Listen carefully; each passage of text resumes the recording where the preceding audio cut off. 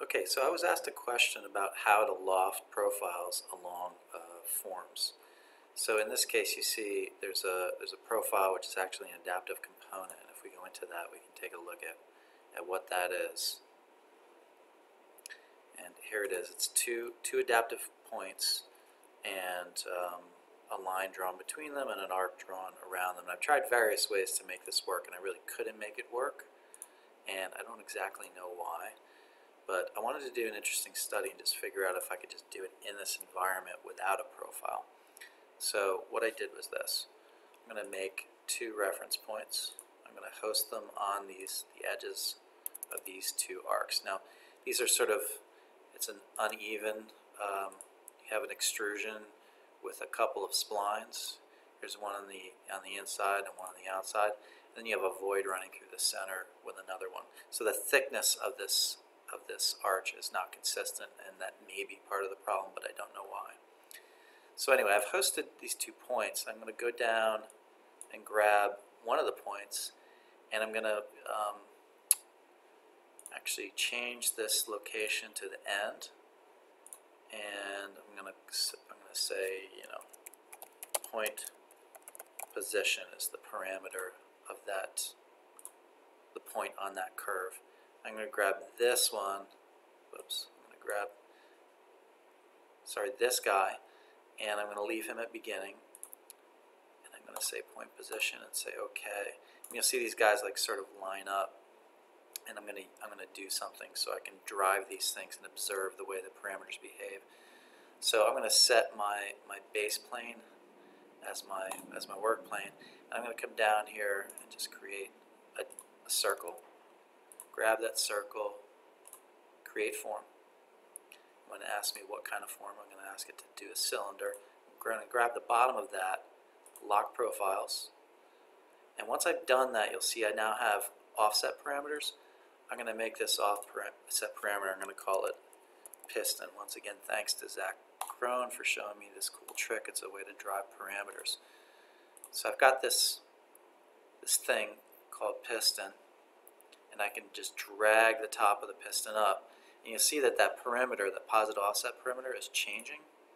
I can come in here and change this to 5,000 or whatever kind of fits on the screen is convenient. So I'll leave it at 5,000. Once I've done that, I can come in here and cross-link my point position to that. So I'll call it piston divided by 5, 1, 2, 3, because I want it to basically go from 0 to 1, and that'll change the location of the points along those arcs. So I've done that, and you see they seem like they disappear, but what they've actually done is they've come down to the other side. So I'll grab this piston top and I'll just drag it back down, and you'll see that these guys rotate around to the other side. So crank it up a little bit, you see they go up. So that's, that allows me to see what's happening while I'm messing around with these parameters. So I'll grab these two guys also, and I will create a spline through point and create a reference line between them. And then what I'm going to do is I'm going to draw another point on that reference line here. I'm going to set the plane of that point and set another point on that plane. And once I've done that, I'm going to grab it. I'm going to do it off of the point to make sure I've set it on that work plane and not on the line by mistake. Then I'm going to kind of drag it over, and it's going to give me a warning saying there's identical points in the same place. Thank you. And then let's just crank it out like some amount. I'm not sure what the scale of this is. That's not enough. Okay, so now I've got this point which is sort of related to those 2 points, and you see if I grab this line again, or excuse me, the piston, drag it up a little bit, those guys are now all moving relative to one another. And what I can do now is grab these 3 points and do a spline through points and make that a reference line. Now I've tried this already and this didn't work, but the issue is if I try and grab the edge of this arc, and then I come in and I grab this curve, whoops, sorry, I made a divided curve. Do it again. Grab this arc edge, grab this curve, and I say create form. It does weird things. It doesn't seem to like it. And what I was hoping to do is extrude that curve along the arch and make it, you know, sort of fair out that arch end. I don't know why that's not behaving correctly. So what I decided to do is try a few things. So I'll come in with a circle. I'm going to set that curve, make a circle here. Whoops. Try this again.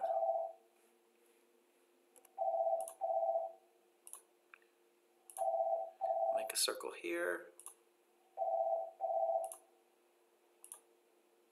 And another one here. And I'm going to grab those guys and make those reference lines so they don't dissolve when I erase whatever I might make with them. And let's see again if these guys are all kind of cohesive and moving together. Yeah, they are. Yeah, and it gives you a warning about lines being slightly off axis. I don't really understand why that is. But now let's see like what happens in the behavior of these things. Now I know that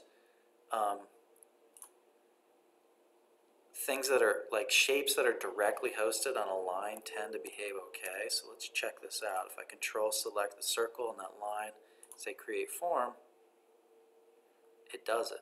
So it's sort of, you know, I don't think there's anything inherently wrong with these lines. It's just when you try to use two of them and somehow loft a shape between them, it doesn't seem to want to do it. So I'll erase that, and I'm going to try one floating out in space somewhere. And remember, this is sort of like hosted several levels out off of a line at a point. So let's see how this behaves. It doesn't want to do it. Let's try this guy.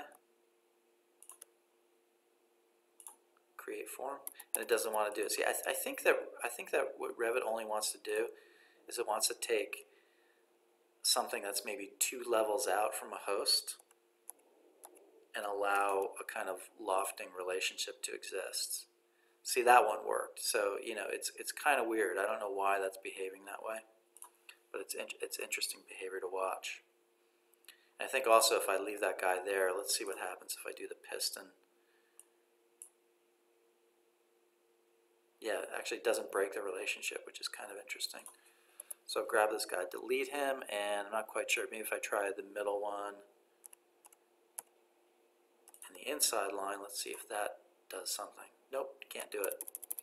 So haven't solved the problem. I don't know why this problem exists. Clearly, things will loft along these edges under certain circumstances, but not all. So that's an interesting thing to observe.